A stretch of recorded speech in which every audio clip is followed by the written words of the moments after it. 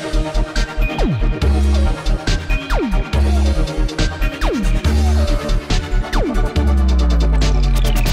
everyone, this is Dave from Geekanoids. Now, a little while back on the channel, I unboxed this. This is the GoPro Hero3 Plus Black Edition, brand new GoPro camera.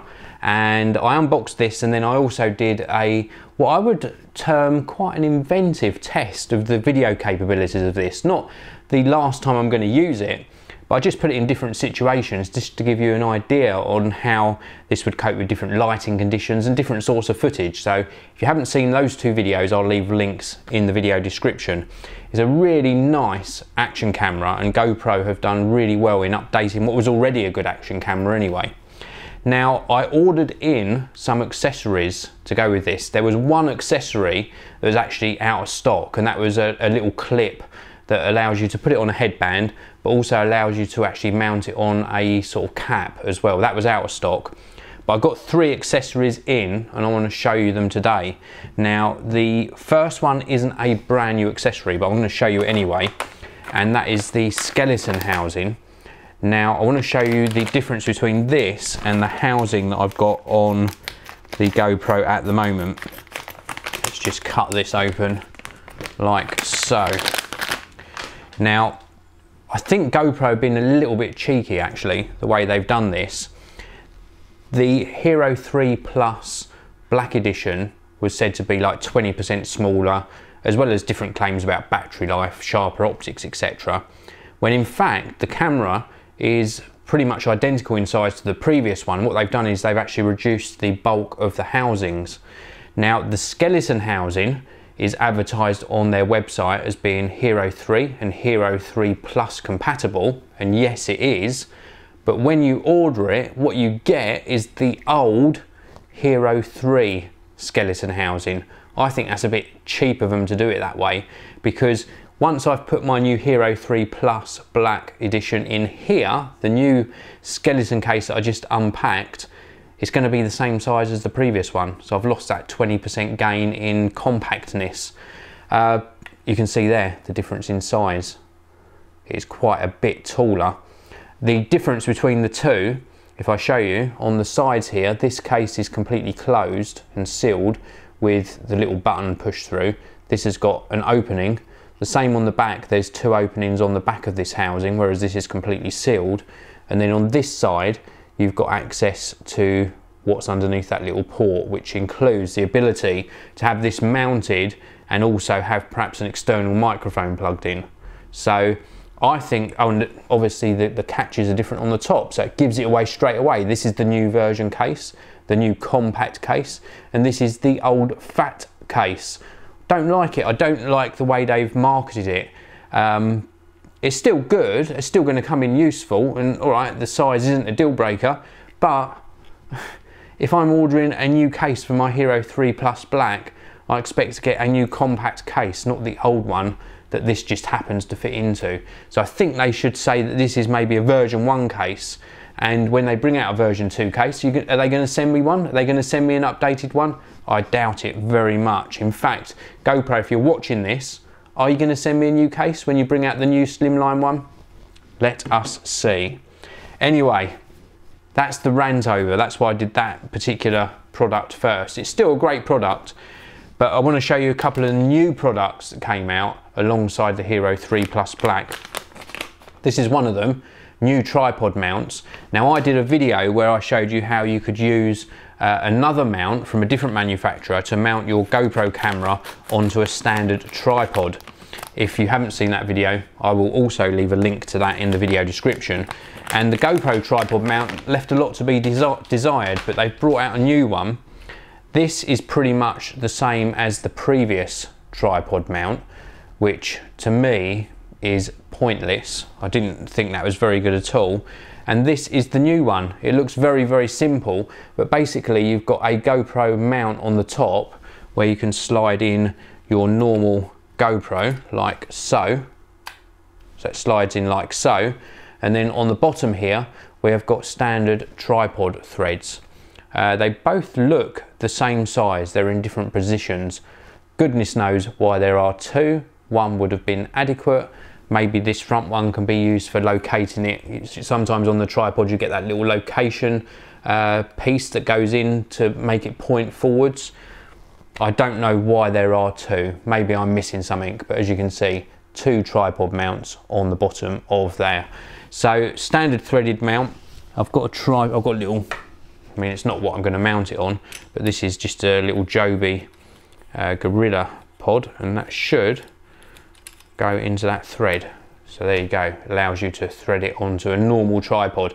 Now I might use this on my full-size tripod, like what I've got my main camera on at the moment, and then I can do some nice panning shots, some nice stationary shots as well with the GoPro. It's a fantastic camera, it's a very flexible camera, so the fact that you can mount it on a tripod is very good indeed. So let's take that off. If I can do this. There we go. It is not coming off very easily. There, that is off now. So that is the new tripod mount. And the reason I don't think this is worthwhile is because when you've got it up that way on a tripod, you find it difficult to get the correct mount to actually mount your camera on. This is a lot more useful. Very, very useful indeed. And in fact, you get both items for I think the same price as what just you bought this bit for previously. So good job there, so an improvement there.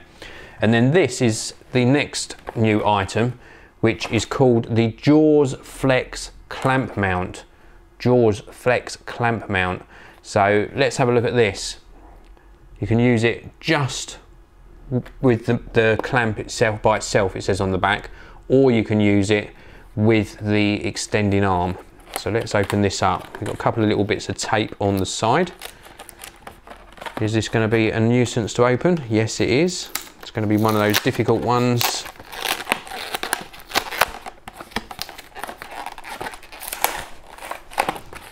I really hate packaging sometimes. There we go, we're into it. So this comprises of two sections. We've got this really strong, God, that is strong. That is a very strong clamp.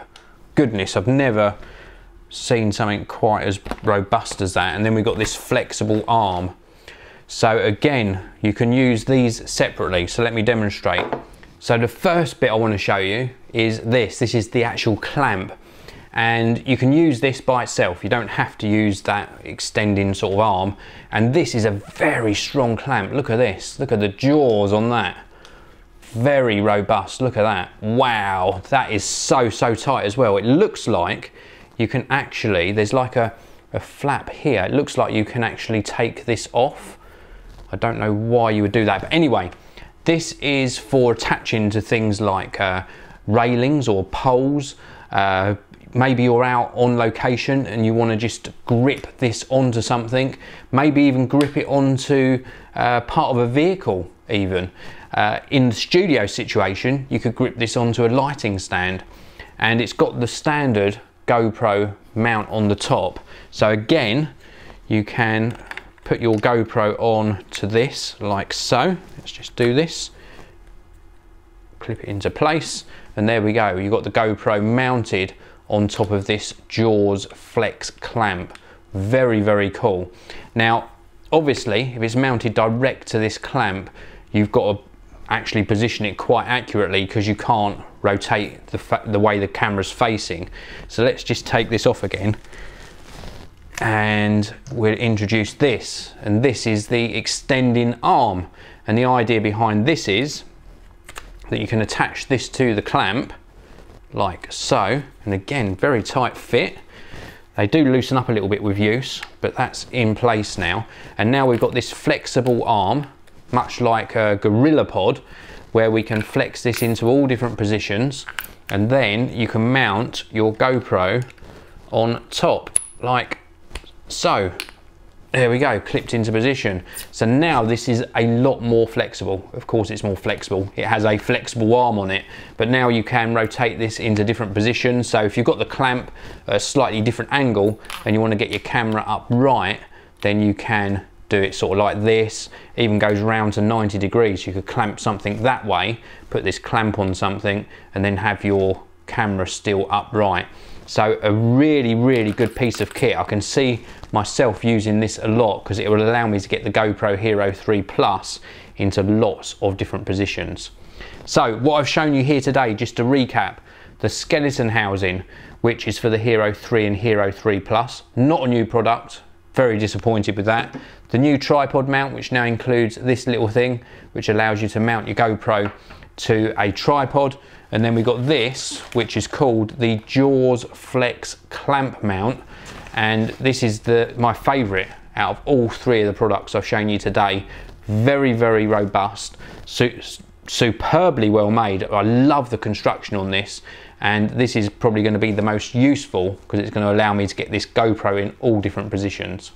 So that's it for this video. I hope you've enjoyed it. I certainly love the GoPro Hero 3 Plus Black. I'm sure you'll be seeing a lot more videos on the channel that I've created with this camera and with this Jaws Flex clamp mount as well. Thank you very much for watching. Please do subscribe to the channel. I'll see you all in the next one.